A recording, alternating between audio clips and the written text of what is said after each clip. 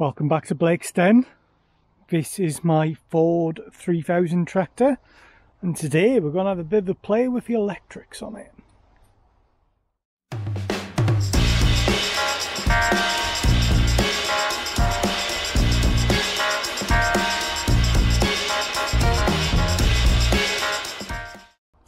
So in the previous video I did on this tractor, I had charging issues. I thought I'd solved it, but I haven't solved it. The battery's definitely not charging. So I'm going to do a whole load of tests on it to see why that is and what the problem is. I don't really want to load up the parts cannon and just throw a load of new parts at it. I want to find out exactly what the problem is first. Now, a couple of things I have done since the last video. I fitted a battery. This is the biggest battery I could find which would fit. Not exactly the cheapest, but it should do the job. Ignore the spare regulator, that was just me doing some testing earlier in the week. And I've also replaced the front wheel, which went completely flat, with one which isn't quite so flat. That one has a slow puncture, but it looks a bit better than the previous one, which is, yeah, a bit past its best. So I found a really good set of instructions from Anglo Agri Parts online for testing the dynamo system, the generator system. So I'll put a link below as to where they're from. But I'm going to slowly work through these. Each test, I think there's 10 tests, I think, and see what happens. But that means we need to do a cold start on this. It's about 4 or 5 degrees today, and we'll see how well it starts. The instruction manuals does say that when you're doing a cold start, it may crank for up to 45 seconds, so wish me luck. Let's go in for the cold start. We've got the stop in. We're in neutral. Ignition on. A little bit of throttle. Full throttle about halfway. Do some cranking.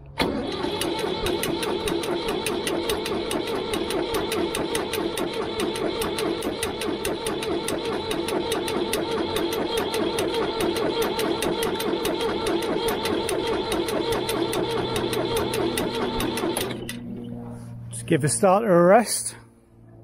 There's smoke coming out the exhaust, which is a good sign.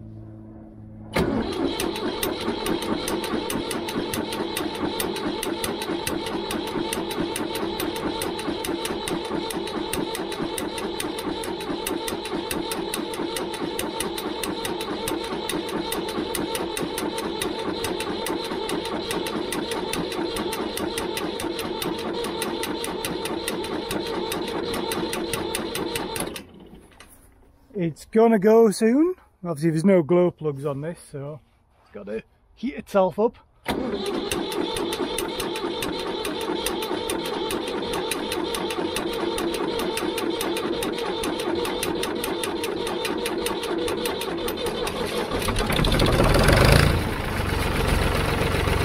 there we are, it's alive. You now see why I need such a big battery. Test 1,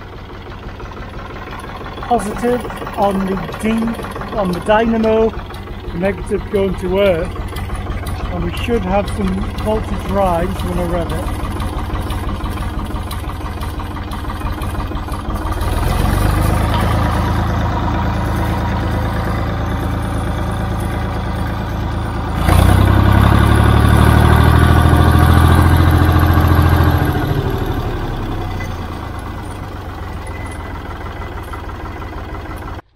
So it turns out I didn't have to print out all of those instructions. I kind of failed at step 1.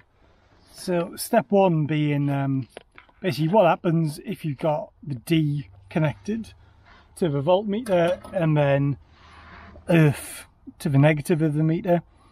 So I had C, voltage rising with increasing engine speed when well above tickover. This indicates an internal short between the D and F terminals. So it should be putting out 2 to 4 volts at engine speed and at normal engine speed, and I wasn't getting even anywhere close to 2, even with the engine sort of flat out. So I think the next task is to take this dynamo off, take it inside the garage and see what is going on. Looks like it should come off fairly easily, but I mean, it's quite old, it's quite tired. I wouldn't be surprised if it's quite corroded. You know, the tractor was sitting around unused for well over 10 years, so yeah, that's not surprising at all. Right, I'm going to grab some spanners and then we'll take that off.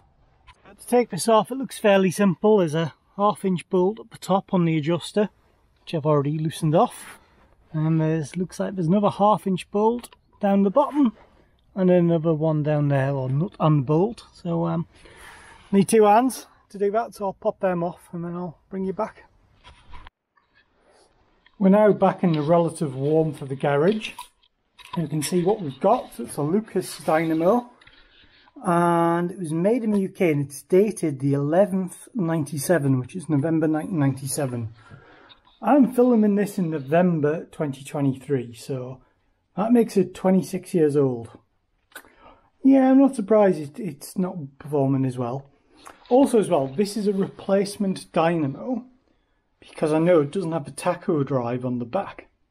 So that probably means this was replaced in 97, 98, and the tacho drive hasn't been connected since then. So yeah, it is what it is. Spins okay, bit noisy. But what I'm going to do, I'm going to take this apart.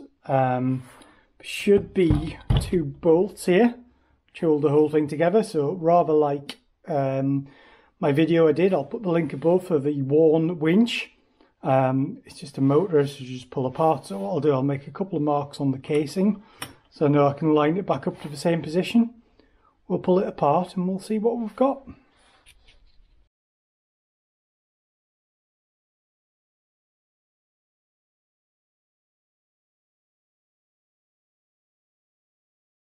Managed to pop the bolts out.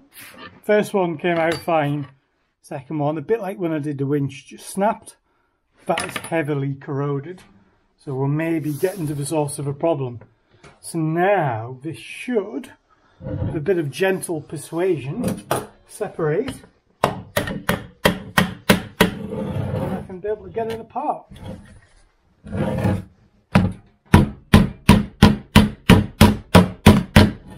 You can see it coming now. Just needs to a bit of prying to get it to come out evenly. Yeah, there's quite a lot of corrosion in here. I can see that straight away. So yeah, let's see whether this is going to be fixable or not. Right, I'm going to wrestle this off. There we are. Oh yeah, that's quite bad. One of the brushes is pretty much worn and frozen. The other brush looks free to move, but yeah, our brush should have moved, so that could be part of the problem. And ooh, yes, let me grab a torch and I'll show you that a bit better. I don't know if you can see how bad that is in there. Really badly corroded. I'll keep stripping it down and see what we're left with.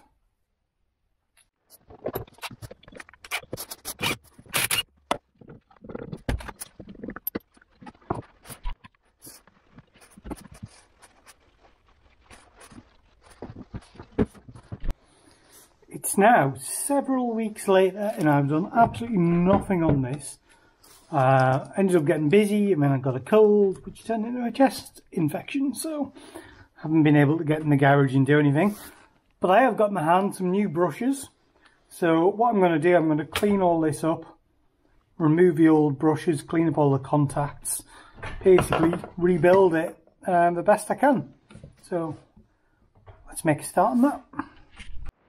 So I've set this up in the lathe. I saw Alan Milliard do this on his channel, but if it's good enough for him, it's good enough for me. So just to help clean up the contacts on here, so I'm going to fire up the lathe, get a bit of abrasive paper, and then just gently clean those up. So yeah, let's see if I remember how to use this.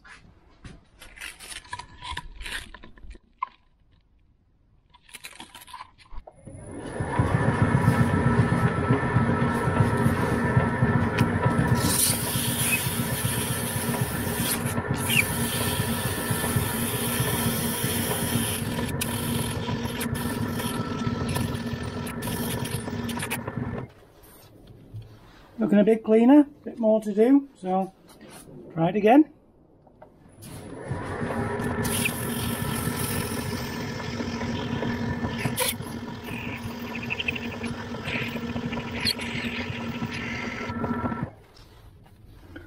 That's looking alright. There's a bit of damage on there and a bit of chipping, but it's definitely a lot cleaner.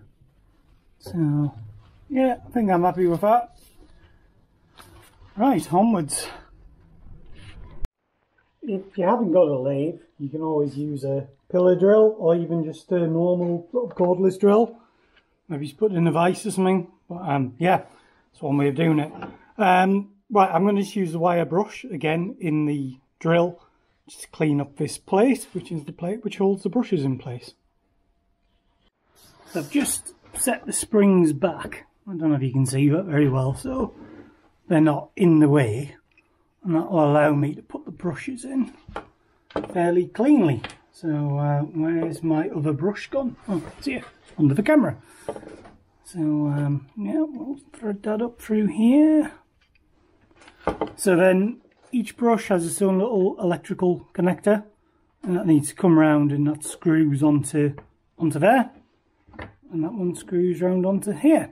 So a bit fiddly to do, but I shall put them back together now. I think they are a 1/4 inch bolt, and there's just a tiny little screw which holds them in. So I'll bring you back once that's done.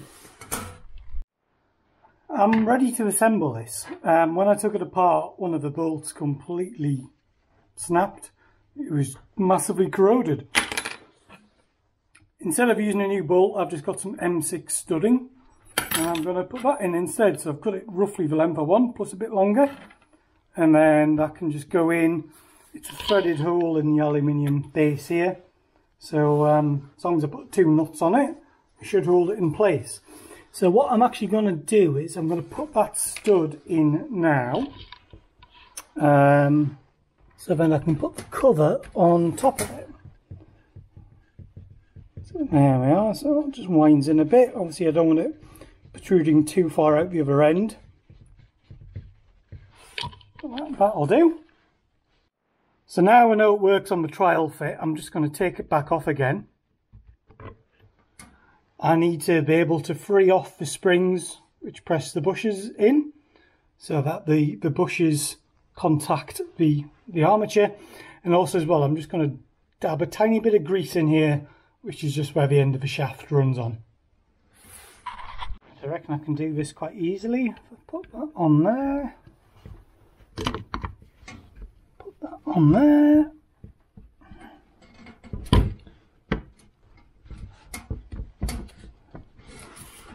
Need to give it a few taps to get it into position.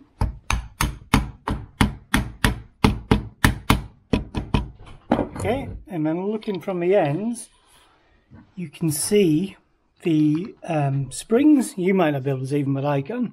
I just need to hook them over the brushes. I've got the screw in now, and I'm just nipping up the stud, which is the replacement bolt. So I've got 2 nuts on there. Holding one to stop the stud from turning, whilst the ratchet spanner's on the other one, which is pulling everything nice and tight. So fingers crossed this works. It certainly worked when I did it on the winch motor, so I've got no reason to doubt why it won't work here as well.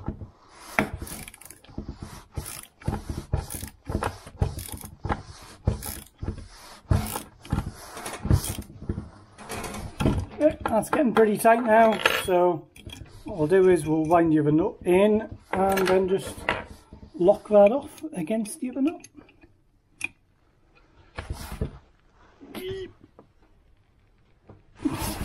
There we are.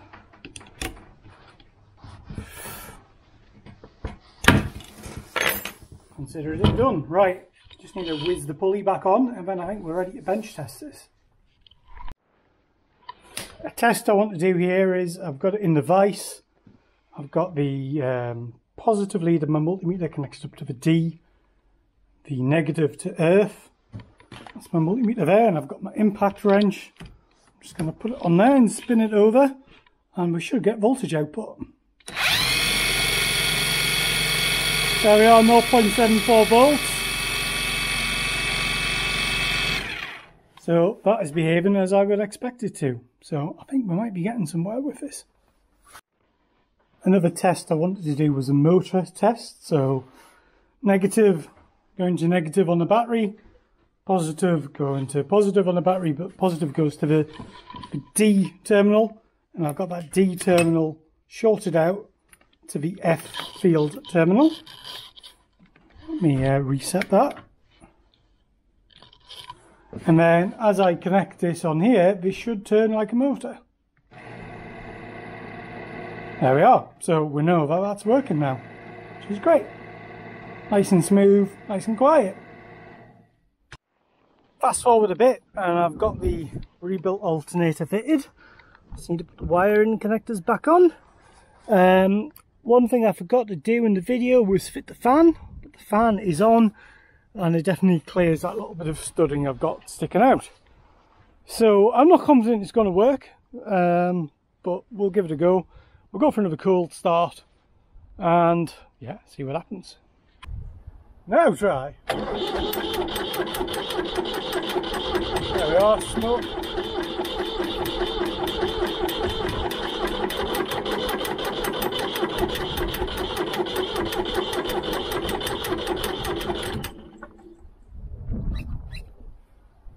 Nearly there.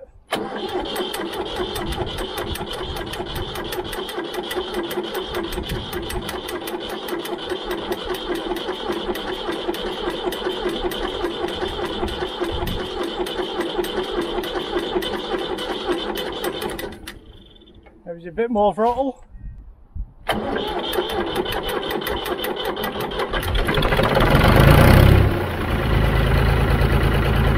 Ignition lights out. The battery is charging. So I don't know if you saw that in the video, but as soon as it started up, the ignition light went out to say it was charging, which is good, and it's staying off. So I'm actually going to leave that video there for now. There's some more jobs I want to do, but I'm going to do that in another video.